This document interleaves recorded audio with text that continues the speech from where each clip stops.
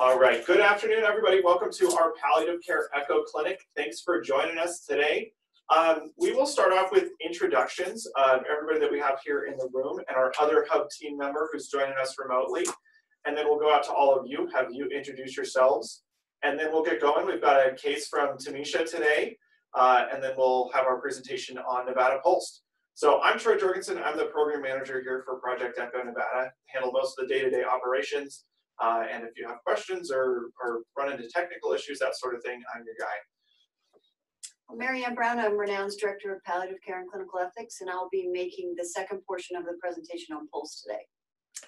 Hi, Dr. Kelly Conwright, Palliative Care Echo team member and hospice palliative medicine physician, both at the VA and University of Nevada, Reno. Hi, Dr. Jonathan McCaleb, hospice and palliative medicine physician and medical director for our CLC at the Reno VA. All right. Sneha, could you go to the video and just make sure that's paused? It is paused. We can hear the music though. Oh, okay. I'm Patty Polina. I'm a nurse practitioner with Co-Imagine Health, and I'm also board member with POLST and on the advisory committee for palliative care for Nevada. Thanks, Patty. All right, so we'll Deborah Anderson. Go ahead, Deborah. I'm sorry, what? Go ahead, sorry. Oh, I'm a registered nurse and I'm with the ATOP program in Nevada. And when I was working the floor, I loved the end of life care. And so I have a real infinity towards palliative care and hospice care. You're welcome. Thanks, Deborah. Great to have you today. We'll go to Tamisha, our case presenter for the day. Hi, I'm Tamisha. I'm a nurse practitioner working in Eureka, Nevada. Hi, great to have you. Sorry, Alan, we skipped over you, our other technical support person out in Elko. Go ahead, Alan. Excuse me. Alan Fisk, I'm in Elko, technical support. Thanks, Alan. Miriam, you're next. We'll unmute you if you could introduce yourself, please. Miriam Volpin. I'm RN Quality Assurance for Eden Health Hospice. Thanks, Miriam. Good to have you with us today. I believe it's Samantha Gar. Are you there? Do we have audio for you today? Yeah, hi. Hi. Nurse practitioner in Las Vegas with the ATOP program, and also Beth, if you can see her. Beth Bedward. Both of us with ATOP. Thank you. Hi there. Good to have you. Thanks. Next, we'll go to Shannon Liebfried. No, I haven't. This is Shannon. I am the RN case manager at Humboldt General Hospital in Winnemucca. I'm fairly new at this, so I just thought I'd join and see what I could learn. Wonderful. Good to have you today, Shannon. Thanks for being here.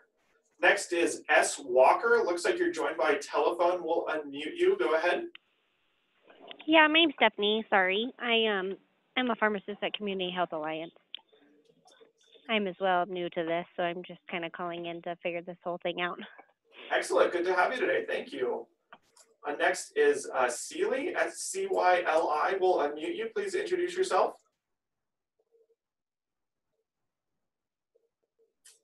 Looks like you're joined by telephone, so you might have another mute button you'll need to hit.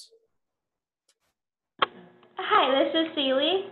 I'm new at this as well, and I'm here as Victoria. And Jalissa. Sorry, where are you based? Southline Medical Center. Great. And you're there with Victoria as well, you said? And Jalissa. Wonderful. Good to have you all join us today. Thank you. Next, we'll go to Dr. David Bayan. Oh, hi. I'm David Bian. I'm a hospitalist at both the VA and in Ely. Thanks, Dr. Bayan. Always good to have you. Next is Lindsay. Hi, this is Lindsay and Dr. Folks from the VA in Reno. Great, good to have you both joining us today. Thank you. And last is Kelsey Maxim. Could you introduce yourself, please? Hi, this is Kelsey Maxim. I'm a pharmacist actually with Community Health Alliance. and I am joined with my coworker, Jennifer Wheeler. Wonderful. Good to have you all joining us today. So lots of new folks joining. So glad to have you all. And I did see another question come in asking about the POLST form itself. For it to be considered legal, do both sides need to be completed? And that's a perfect segue into our presentation for today. So we'll get going with Mary Ann and Patty. Okay, hello. We got some beginning slides here. Yeah, so just a quick disclaimer that we do record all of these sessions. We do trim out the case presentation portion, so any considerations there you don't have to worry about. But if you don't want to be on video, let us know and we can edit you out. And then Tamisha did a great job today of not disclosing any protected health information during your case. So we'll get going here. So that Patty can start. Okay, next slide. Okay, I'm as I said previously, I'm a nurse practitioner. I work for Comagine Health with their ATOP program, but I'm also involved in Nevada POLST and the Quality of Life Advisory Council and Palliative Care. Next slide, please. Perfect, here we are. So we're going to, for learning objectives, we're going to review the Nevada POLST document. The documents vary a little bit from state to state. And we're going to talk about the type of patient that is appropriate for a POLST document, provider order for life-sustaining treatment, and we've already done a little bit of that. We're going to talk about some communication tools, some housekeeping about where to get forms, completing the POLST form, and understanding the POLST document. Next slide, please. So POLST discussions can be by a palliative care provider, but that's not always practical. There's not enough of us around. A generalist, a primary care provider are perfectly capable of doing this, as are specialists, oncologists, whoever's working with the patient. And the important thing is that it is shared decision making. And Tamika gave an example of this, communicating with her patient what is important with her patient. It is an actionable medical order. And in Nevada, it can be signed by a physician, a nurse practitioner, or a physician assistant, whoever is working with and knows that patient. Next slide, please. Thank you.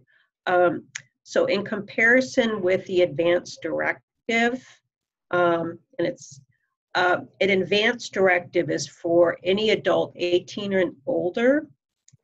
And it's the good thing about the advanced directive is that it talks about healthcare preferences and a healthcare proxy. It's very useful to have a healthcare proxy. It does not guide emergency personnel if they come to your home and you collapse. They will revive you. The POLST document is for somebody with a serious illness at any age, but someone in frail health. And it does guide actions by emergency personnel. It's a bright pink document it's prominently placed, and it guides what the emergency services need to follow. Next slide, please. So here's an example of the big pink form. You can use an electronic copy. We recommend pink because it's easy to see. You can post it at the bedside. If they're in the home, you can put it on the refrigerator, wherever it can be seen really easily. And Marianne later on is going to talk about filling out the form as well. Next slide. So this is an algorithm, and it basically goes through the lifespan and the health trajectory. Complete the advanced directive. We recommend that for everybody. It's so important, and some of that information is used on the POLST form as well.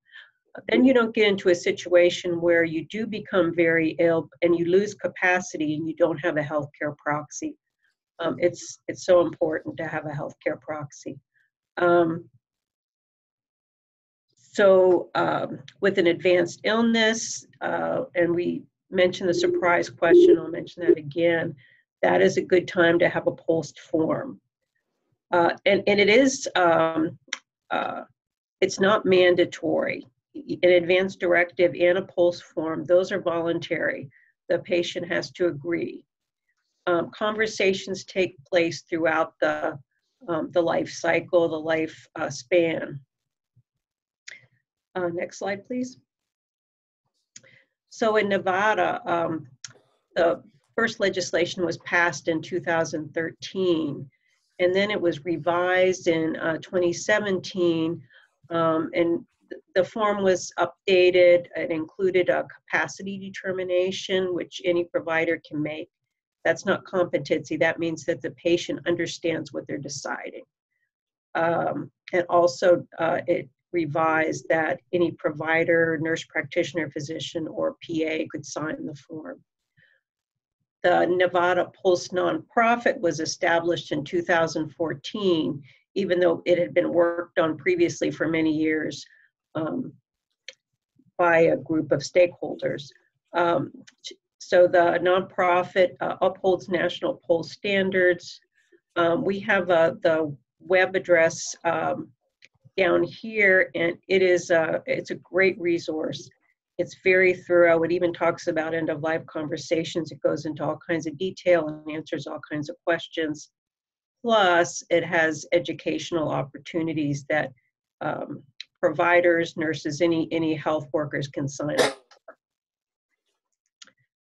for. Next slide, please.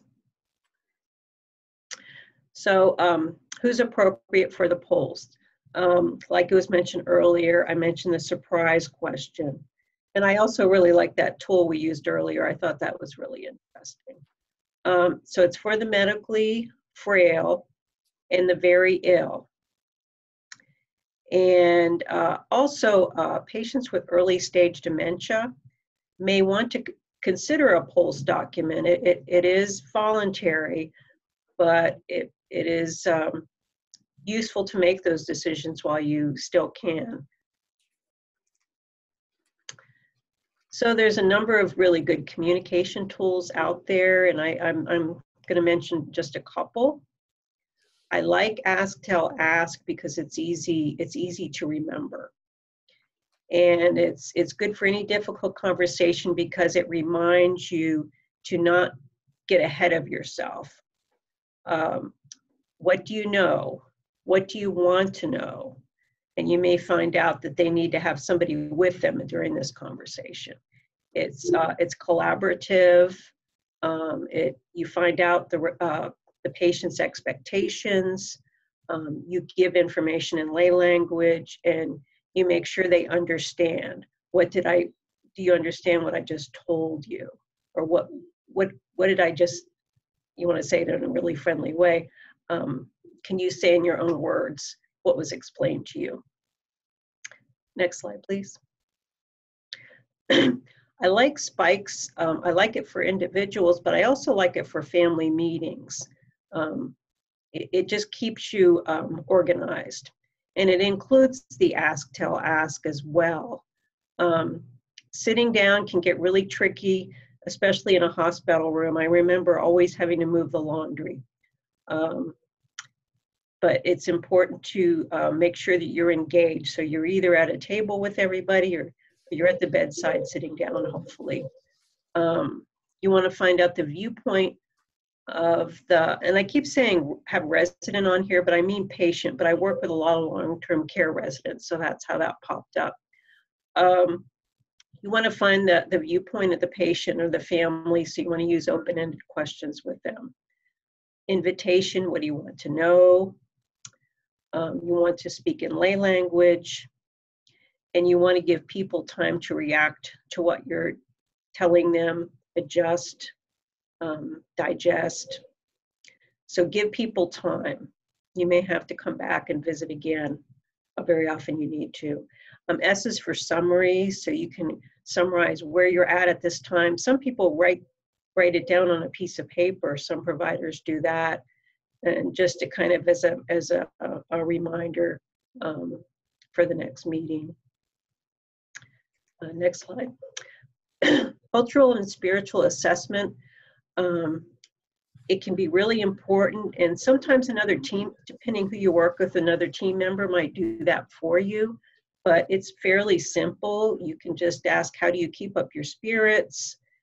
They will usually, if they have a specific church, they will usually bring that up.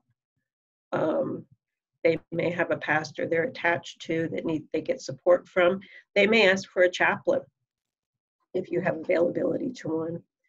Do you have any special beliefs about health and illness? And those vary so much in different cultures. It's really useful to find those things out. I've often found those things out when I've used a medical interpreter for different languages.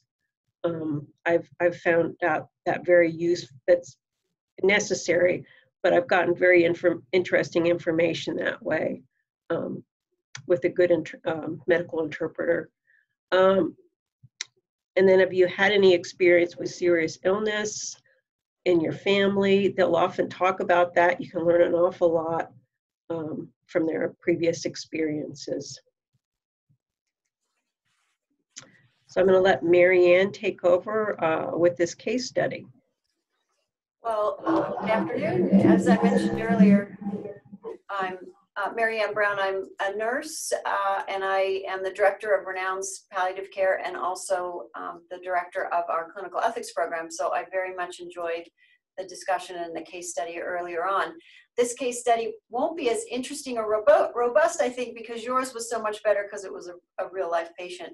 But I spend a majority of my time doing advanced care planning and having those conversations with seriously ill patients. So let's get down to the case. So this is a 69-year-old gentleman with a history of head and neck cancer that has some chronic wounds. He had a gastrostomy tube that was removed due to infection. He's been on a trial to see if he can take enough in orally so that he doesn't have to have the gastrostomy tube replaced, but he's really not able to eat enough nutrition, and he's already lost a significant amount of weight, 8 pounds in 2 weeks. His comorbidities are diabetes, hypertension, GERD, anemia, insomnia, the cellulitis of his abdominal wall, and then those wounds, and failure to thrive and chronic kidney disease. He really keeps to himself in his room or in his bed. What he likes to do is watch TV. He is alert and oriented. He's able to make his choices and preferences known. According to the nurses that care for him, he really doesn't want the gastrostomy tube replaced. And he's really not interested in other types of artificial nutrition and just prefers to eat as much or as little as he wants. His daughter has arrived from out of state and is really urging him to have an NG tube until he can have that gastrostomy tube replaced.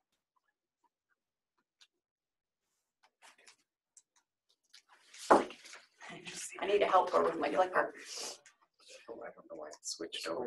There we go. Okay. Okay. All right. So here's some medical information. You can see his antibiotics and medications listed, and his lab values and vital signs.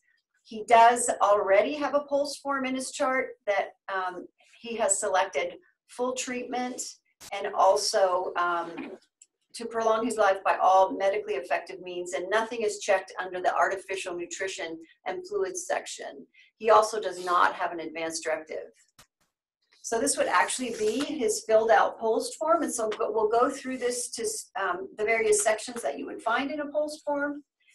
It starts with the basic demographics and patient identifiers, so you're going to put the patient's in, and this is in the upper right hand corner, so you're going to put the patient's name. There we go. Very cool. Okay. Wow, technology. So you note the patient's name and birth date, the last 4 of the social security, and then the gender. Then the first section of the POLST form requires you to address code status. What is the patient's preference related to CPR resuscitation? And in this case, this patient chose attempt resuscitation, which would be a full code. And then the section B is related to medical interventions and the goals of care for this patient. In this case, the patient selected full treatment, which is to making the goal to prolong his life by all medically effective means. So this would be ICU care, intubation, mechanical ventilation, advanced airways, etc. The other two options that you have when completing a POLST form are selective treatments, which really is a hybrid between full treatment and comfort, and says, I really don't want to be intubated or have it, but I would be interested in advanced airways. You may use CPAP, and the patient may be appropriate for a hospital transfer. In general, the patient that selects selective treatment is not really interested in ICU, but certainly that might be needed based on some of those interventions that are acceptable. The third option is to select comfort-focused treatment, which really means that all care will be focused on the management of pain and symptom by medication of any route. Sometimes oxygen is used because oxygen can be a comfort and appropriate comfort measure for some patients. And then only those, no advanced airways, but certainly you can suction for airway obstruction. And this patient would only be transferred to the hospital if you were unable to make them comfortable in their current setting. So comfort-focused treatment is really appropriate for those patients also who are on hospice. The goal for hospice patients on hospice is for them to remain in their home, with the only exception being if pain and symptoms cannot be managed at home. The next section, which this gentleman did not complete, and it's the section probably of some interest in this case, is artificial nutrition and fluids. So you have an option to select that long-term artificial nutrition and tube feedings are acceptable, and then you can also note if it's not, or if you're interested in a trial. The next section, which we did add, I have to say that I was one of those people pushing for POLST for probably about 17 years before it actually went to the legislature. So really very proud and very happy that our state now has POLST forms. And in my own practice and experience, I've seen the promotion and the advancement of the use of POLST forms in our state. And it's very gratifying because, again, it allows patients to receive care of their choice in line with their values. So it's a very effective tool in assuring the care we're providing for patients is really what they want. So the determining capacity, the provider would ask those questions of the patient to determine that they have capacity in terms of are they oriented? Do they understand the questions being proposed to them?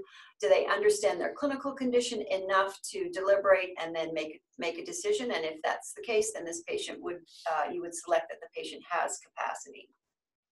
In order for the POLST form to be valid, signatures are required. And this next section identifies that the provider must sign. So in this section, you would date it, sign it. You would also put your license number and then print your name and phone number. It's really important that all of that be filled out, especially because it's sometimes very difficult to read signatures. So if you don't print your name, oftentimes we don't know who has completed the form. If in fact, for example, we want to have a conversation with the provider that had that conversation with the patient and completed the POLST form. Then the next section is for the patient, agent, parent, or legal guardian to sign. So this is the other required signature. In order for a POLST form to be valid, you have to have a provider signature, and you have to have either a patient or a representative of the patient's signature. And so if the patient has capacity, you would see that the patient circled, and which was not done on this form. So and I think I was the one who was supposed to have completed it. So I would circle patient, and then I would have the patient sign, print their name, and date it. Next slide. Yeah, you can I guess it's, there we go. Yeah. Wow, Cool. This is so cool. So the back of the form, if we look at page 2 or side 2, the section A requires you to fill out if the patient has an advance directive. Now the critical thing about this is the advance directive, you have to actually have seen it either in your hand or an electronic copy. Because oftentimes if you ask a patient if they have an advance directive, they will say yes, but oftentimes they might have a durable power for finance or some other type of document, or they might assume that they have an advance directive because they want their significant other to make decisions. So I only select yes if the patient actually has an advance directive. In this case, the patient does not, so you would say no. If the patient did have an advance directive, you would want to note the agent that's written in that document and then any alternates and their phone numbers. Because again, if the patient were to lose capacity, then you would have that information at hand on who to talk to. Also, if the agent had signed the POLST form because the patient lacked capacity, you would want to identify that they are in fact the agent noted in the patient's advance directive. Also, if the patient has a court-appointed guardian, guardians can sign POLST forms. You would want to note that the patient had a guardian and the name and phone number. Unfortunately, even though the law allows guardians to sign POLST forms, it's my experience that particularly in some counties, guardians are prohibited from signing POLST forms. So that presents a challenge for those of us, particularly in the acute setting when we are trying to do advanced care planning and address end-of-life plans. So if the patient had a guardian, the guardian could sign and you would know yes. If in fact the patient doesn't have an advance directive noting an agent, they don't have a guardian, and they lack capacity, then you can, in the next line of representatives that can sign are healthcare surrogates. One of the nicest things about the POLST form is on the back. If you forget the ranking of next to kin who can sign the POLST form, it's listed under completing a POLST, and the order is listed there. A spouse, the majority of adult children, parents, a majority of adult siblings, the nearest other adult relative of the patient by blood or adoption who's reasonably available, and then my personal favorite, coming from the acute care environment, an adult who has exhibited special care or concern for the patient, who is familiar with the values of the patient and willing and able to make healthcare decisions for the patient. As the ethics consultant and the director of the ethics committee at Renown, I see a great deal of my consultations are related to unrepresented patients. So this becomes very helpful when we have patients who have no family, and we are, again, trying to do advanced care planning and do end-of-life care planning. So this allows us to talk to individuals who understand the patient's values and are willing to make decisions. There's then a section where the preparer writes their name and their title. You would note whether or not the POLST is part of the registry, which in Nevada is Nevada Lockbox, and then also their organ donation status. And again, very helpful instructions on the back of the form if you forget any key parts of completing a POLST. Troy, did you want to ask that question because it was relative? Yeah, to Tamisha, did that answer your question about section C? Kind of. So, I mean, I guess there's some folks who, if they just want comfort measures, do we still have to put down that they don't want any artificial feedings? Is it necessary, or can you just skip past the section C? No, I always address it because patients can choose to continue to receive artificial nutrition and hydration after all other measures have been stopped. I usually try to explain why that might not be of value to the patient, but they really have a choice. So I always address artificial nutrition and hydration. Also because it's how our statements of desire are laid out in an advance directive. So this kind of follows that. So I think it's important to address artificial nutrition and hydration for all patients. Okay, but is it still valid if it's not checked? I guess that was my question. No, so the POLST form is valid as long as you have those signatures. So the provider signature and the patient or their representative, and then some selection. You can leave sections blank, like this patient did not elect to make a designation about artificial nutrition and hydration. So the tool is still valid. It just sometimes leaves questions, as in this case, we're trying to figure out what to do related to the nutritional status of the patient. Okay, gotcha. Thank you. Absolutely. So how, and this is where you all get a chance to talk, weigh in on this case. How would you start the conversation with this patient? And who else might you want to be involved? We gave you a hint. Well, I would jump in and say, you know, Patty set us up really well. You could certainly use the some why questions and trying to understand the patient's choices, what his choices are based on, to further the dialogue about his goals of care, and as you're trying to establish a plan of care. It would be very helpful to talk to those who are providing care to him. They know him as well. So getting that team approach. I think that we can assume, because he was staying in his room, that this might be a patient in a skilled nursing facility. So certainly a team conference or discussing the patient's care and plan at IDT. But go ahead. And just I'd like to add, who else do you want to be involved? The interdisciplinary team is good, and these are serious conversations, and whenever possible, for them to have whoever matters to them in the room. You know, I can't tell you how many conversations I've had. It took me some years of practice.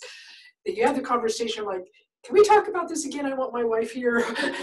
So whoever's important to them, have them be there to help. You know, I think in this case, as we read, critical would be the daughter, because she's really encouraging the patient to do something that sounds like is really not his preference. So having her hear his perspective as you have the conversation about what's important to him, and as you're identifying the goals of care for him, having her be present would be critical. So a question came in. Is it okay if only the first page is filled out and that will be accepted, or does the second page need to be included? So if the second page isn't filled out, it would still be valid, because those two signatures there, as long as something was filled in. But it's really, again, not a complete POLST form. So, and I'm not a lawyer, so I don't claim to know how this would be legally valid. I would just say to you, the more complete you can make a POLST form, the more that it's accepted and it's appropriate. So I wouldn't skip over the back page. So what other tools might be useful related to conversations with this patient?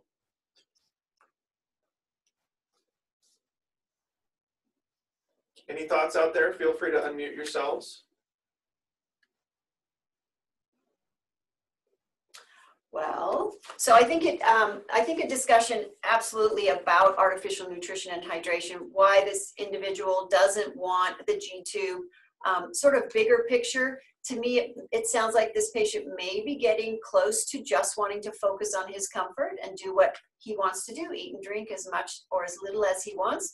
This patient on the surface might actually be a good patient to talk about hospice, if in fact his goal is to just, despite the risks of aspiration from eating, he may just want to eat, or the risk of malnutrition. So really having a good solid discussion about goals of care and then figuring out next steps after that. This patient would also benefit from an advance directive, because it would be important to know who he would want to make decisions if he were to lose capacity. And because his daughter is really struggling, he would want to make sure he has really good conversations with her so that she understands his values, if in fact she's going to be his decision maker. I just did an advanced directive workshop yesterday, and I stress so much to people to be very careful about who they pick as their agent, because they have a lot of power about what happens to someone at the end of life.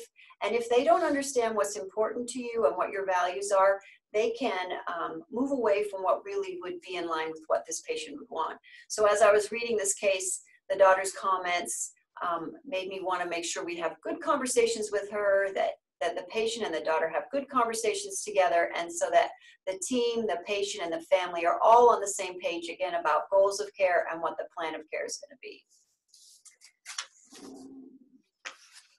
Would this patient have benefited from an upstream palliative care consult? Absolutely. I think potentially there could have been more dialogue around artificial nutrition and hydration in advance, and potentially involving the daughter. So any of those conversations that can be done early are very helpful. I think in listening to the introductions from all of you, outpatient palliative care service are very, very scarce, even in urban settings. So we really appreciate and acknowledge primary palliative care being done by providers all over. And I would say anyone who engages in advanced care planning, pain and symptom management is really helping by providing primary palliative care. So where would you obtain forms? Are there any we only have about 6 minutes left. Are there any other comments about the case study, things people would have done? Any insights? The only thing that I was going to comment on was, of course, what you had mentioned, which was having some upstream conversations prior to even the placement of the tube, because a lot of times I find it really useful to help qualify the patient's expectations of the tube and how they see that factoring into their short-term needs nutritionally, but also what the plan might be before the tube's placed once those short-term needs are no longer able to be met by the tube. So, you know, one of the techniques that I use with patients a lot in these conversations when we'll get a palliative care consult before the placement of a tube is I explain it to them that, you know, a feeding tube is a bridge from one place to the next. And so if that does not end up getting you to that point, then discontinuing it would not be any different from having never started in the first place.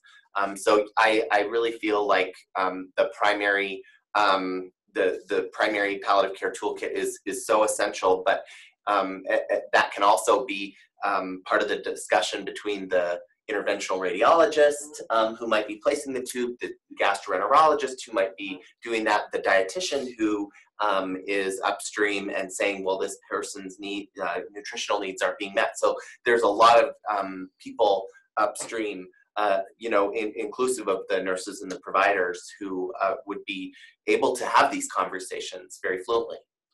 I think that's a really critical point that Dr. Michaela made, is because oftentimes patients, if you don't have the discussion about, are you okay with never eating again, or allowing this, so the bridge to getting better discussion, and then sort of long-term what's acceptable to you. So there's some parameters around that, and letting patients know that this is not permanent, that there isn't, that they're allowed to say, I don't want this anymore. I think sometimes patients don't believe that they can stop a treatment once it's been initiated. And I think we have to allow for that space, for that dialogue. And it can come from multiple sources, as you mentioned, Dr. Michaela.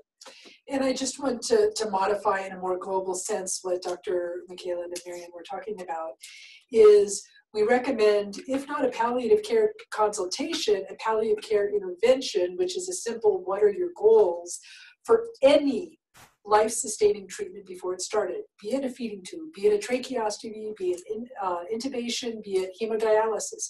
These are all life-sustaining treatments. And many people might be agreeable to have them as a trial, but might not want them permanently. So again, it's really an important point before you get these started to talk about the bigger picture. Question, is the patient allowed to fill out the form, or does it strictly have to be the provider? So it is not something a patient can do on their own, like an advanced directive. It really needs to be a shared process with the provider. When I do my advanced directive workshops, I only give a sample copy of a POLST form. I don't hand out the originals. That should really come from the provider, and it takes some discussion. So they're the ones helping make the decision. That's that shared decision-making model. But patients shouldn't be filling them out on their own. It should really be a collaborative process with the provider. And that comment being made about a patient-completed POLST just being dropped off in a physician's mailbox, that would be assigned to the physician to get that patient in for a visit and have a conversation prior to the signature on the POLST form so that they can both be on the same page. Yeah, there's nothing wrong with having your teammates who are well-trained, nurses, for example, starting the dialogue and filling out portions of the POLST form, but it then must be a discussion between the patient and the provider who signs that, because these are orders, these are medical orders that are being signed. Unlike an advanced directive that really can be a process driven by independently by the patient, this is a process that must be in collaboration with the provider who's signing those medical orders. So if you wanted to obtain POLST forms, they are available online from the Nevada Division of Public and Behavioral Health. They can also be picked up at the locations noted there. My organization prints them in bright pink paper and has those available for our organization. I want to just caution people that they cannot change the form itself. The form was approved by the Nevada Board of Health for the state of Nevada. And so you can't change that form, add things to it. It has to be just the way you see it. But certainly you can, print your own. Again, bright pink paper is also in the statute as a requirement. As was mentioned by Patty, electronic versions, however, are legal and should be followed. Oops, sorry. Completing the form. So we talked. Who can complete the form? As I mentioned, you can have members of your team help you complete them, but the provider is responsible for the content. I would avoid just signing them. You wouldn't want to have someone who had a code status that was incongruent with their medical interventions. So you really, and your comment about comfort-focused treatment and tube feedings, you would want to clarify all of that. So the orders that are in the POLST form are the responsibility of the provider to make sure they're congruent. Again, the provider also has to determine capacity. It must be dated and signed. In order to, you can void a POLST form. Patients can change their mind. In both case studies, the patients may change their mind about what's contained in their POLST form. You would write void across it. You could execute a new POLST form. As the treating facility, in my facility, we're going to look at the POLST form with the most current date. Next slide.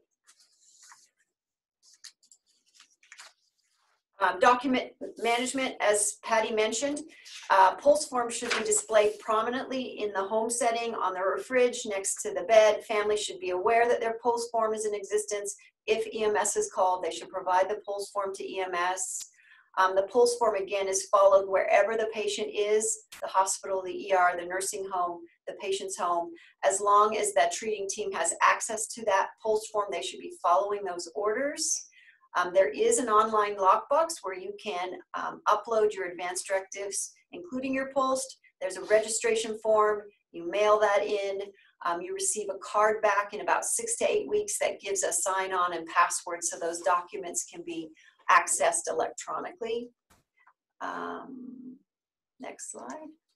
And this was Dr. Conrad's cartoon, and I've done it right on time. My name is Daniel Nathan Reed. I don't initial anything. That's particularly relevant, again, for the advanced directive where you're initialing your statements of desire. So that was lovely. 2 more questions there. Yeah, let's address the questions and then see if there's anything else we can answer before we wrap up. So we still have facilities insisting on residents completing POLST, which is not legal, correct? Is there ongoing education around this?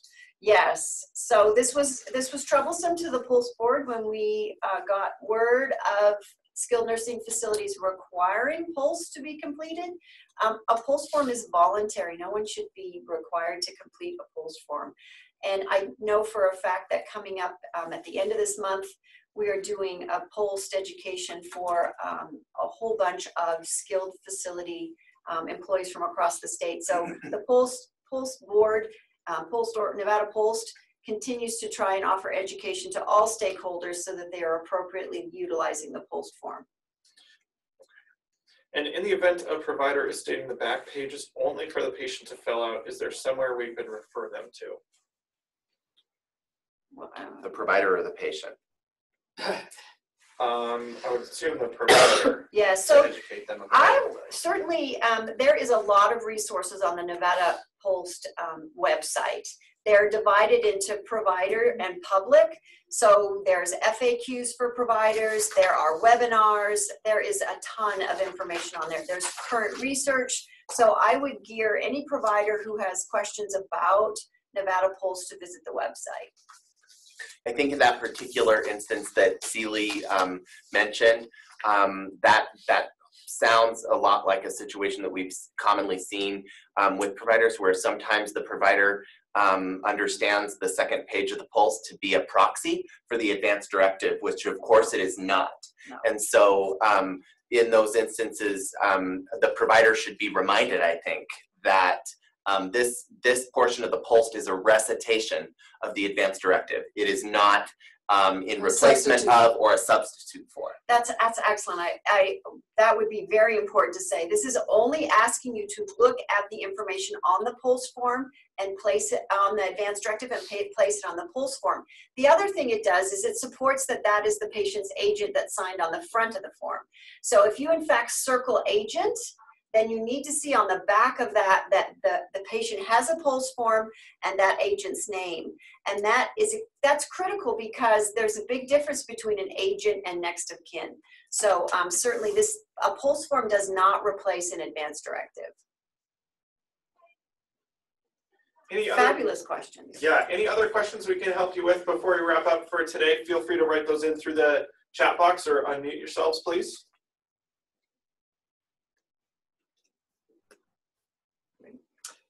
If it's okay, I have a closing comment. We're very much have deep gratitude to both Patty and Marianne. This year in our Palliative Care Echo, we are soliciting and bringing in some incredible expertise that exists in the state so that they can share and help you learn and grow in your palliative care skills. So we will look forward to seeing more of the expertise in the state with us facilitating. And we also look forward to more cases. Yeah. So please submit your case.